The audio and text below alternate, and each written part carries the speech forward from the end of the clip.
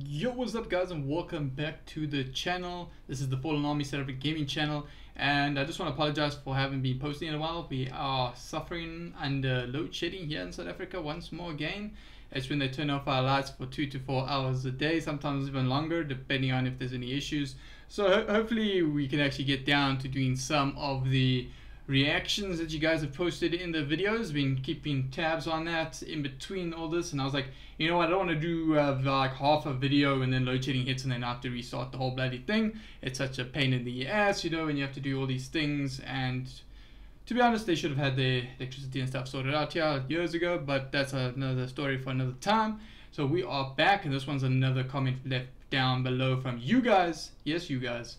And this one is Unlucky Morpheus. This one's Unending Sorceress. I think I pronounced it correctly. And I think you said it was to do with the Final Fantasy VIII theme, or the Final Fantasy VIII game itself. So let's get right down to it. This is going to be interesting to see. I think I've only reacted to one of the other songs before, and I was blown away. I really enjoyed it. So let's get down to this one and experience this one together, guys. Let's do this. I think that's better. Yeah, that's better. Let's do this.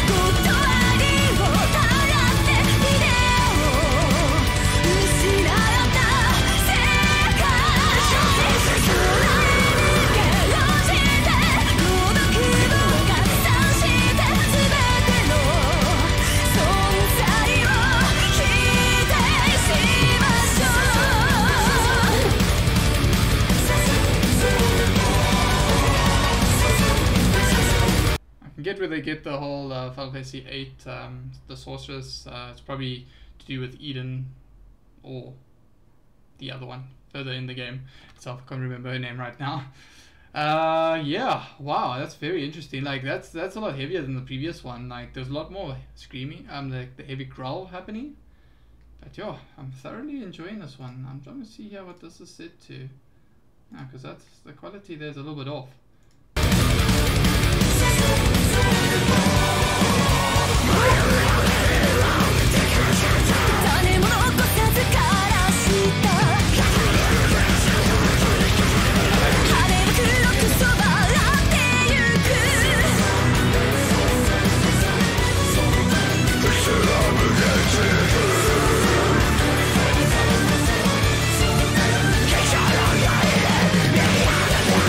Mira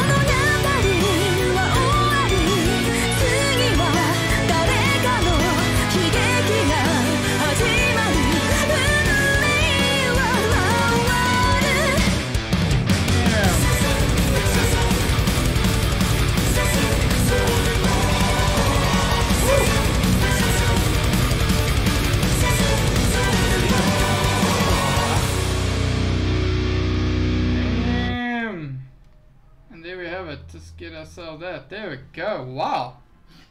Unexpected. It's a lot different to the black pentagram is the one I reacted to like a week ago. I think it was a week ago. Whew. I like the way the violinist actually gets like a solo part going on there. That was, I was waiting for something like that, and then we got it.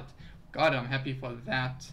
Damn, they keep surprising me. And this one like based off Final Fantasy, or they did it for Final Fantasy or something like that. You guys can let me know down below. But yeah, I'm a huge fan of the franchise itself, so to actually know that they were actually doing something like that, that's amazing.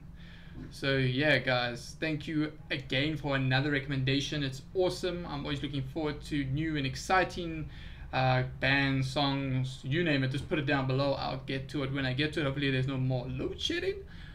But this one has been very interesting. I like the way everything comes together, like her voice and his growl just like complement each other so well, and everything just, oh no, we need more. We want more. Yes, more. But yeah, thank you guys. And also again, special thanks to all the new subscribers and all the awesome comments down below. You guys have been freaking amazing, and I shall see you on the next one. Adios from me, Sean. We'll see you on the next one. Adios. Cheers.